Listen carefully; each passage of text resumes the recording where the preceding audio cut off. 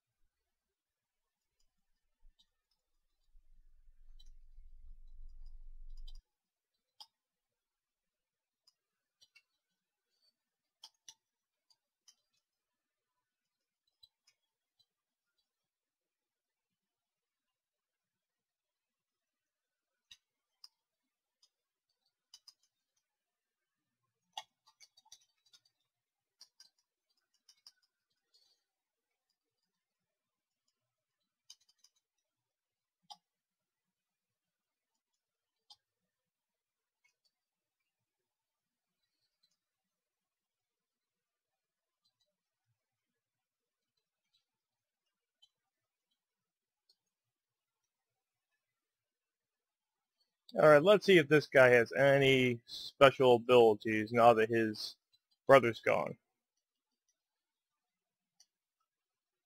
And it looks like he does.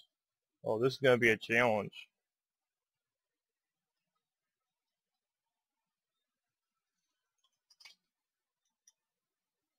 Generating ultimate is going to probably be the only thing that gets me through this.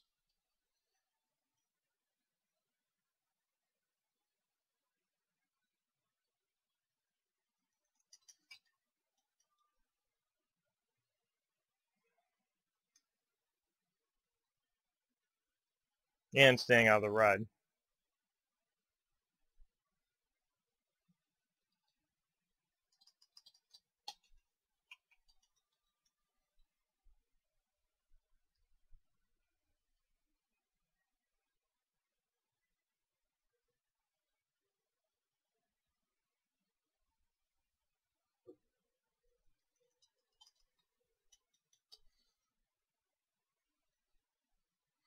I'm using tripods for this fight, simply so I can have full resources.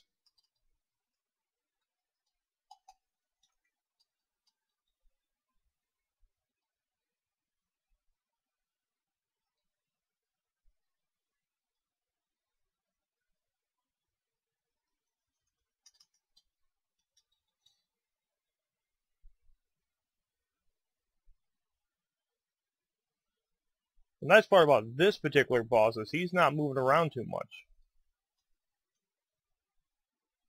Which means my ultimate hits him for the full force.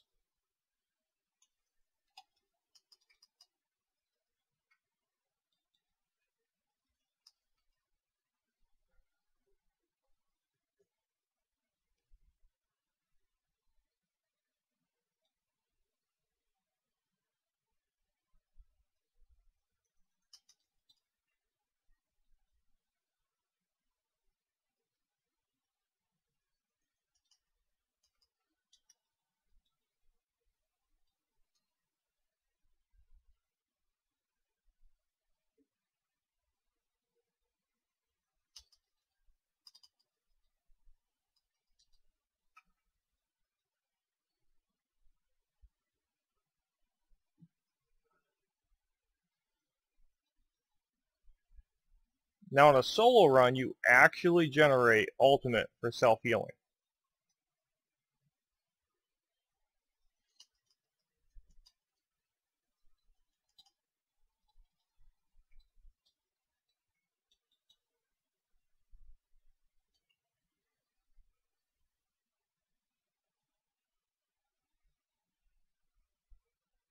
And there's no need to get cocky by trying to take this boss down faster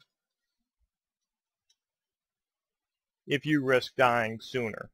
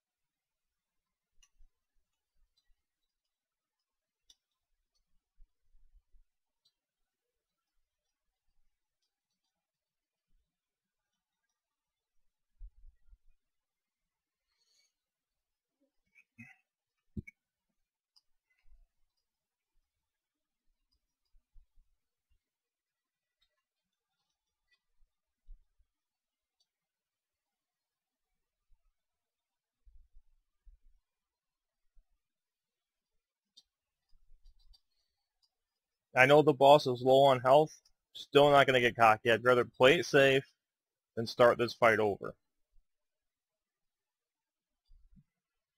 Am I using potions a little more frequently than I have to? Probably. But again, on a fight like this, it's better to play it safe than to have to redo it.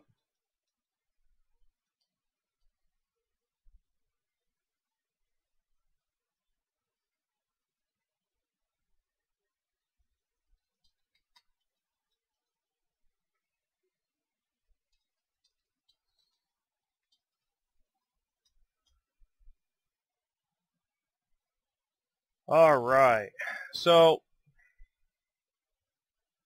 let's take a look at the gear I ran with on this build to solo it. A 5-piece Kraken Axe, VR14 blue. 4-piece Mangus, VR14 blue, with the exception of the weapons. I went with a VR16 sharpened purple for my main, and then a VR15 sharpened blue for my secondary. If you go gold with this one, you're going to gain 200 additional spell damage. But this is a budget build, so I wanted to keep the cost below 50,000. If I had gone gold with this at the current market prices, I would have well exceeded the 50,000. I probably would have been at like 110,000, 115,000. I did splurge on the jewelry. 3-piece willpower. The magic recovery on this, it came with the piece, so I didn't have to spend any additional gold on that. It's all robust, and I spent about 10,000 gold each for the 2 rings to have the maximum spell damage on them, because that it's well worth the investment. So the way you get your damage is basically through the willpower and your 2 weapons. The rest of it, well, it does add damage, is mostly just for recovery and some protection. By going 5-piece, a light, 1 medium, and 1 heavy, I take advantage of the light armor passives, and when I get my Undaunted skill level high enough, I'll be able to take advantage of the one passive that gives you additional health, stamina, and magic for having different types of armor. So that's how I did that. Thank you for watching the video. Comment, like, and subscribe. Your feedback is appreciated, and in some cases critical to my improving these builds.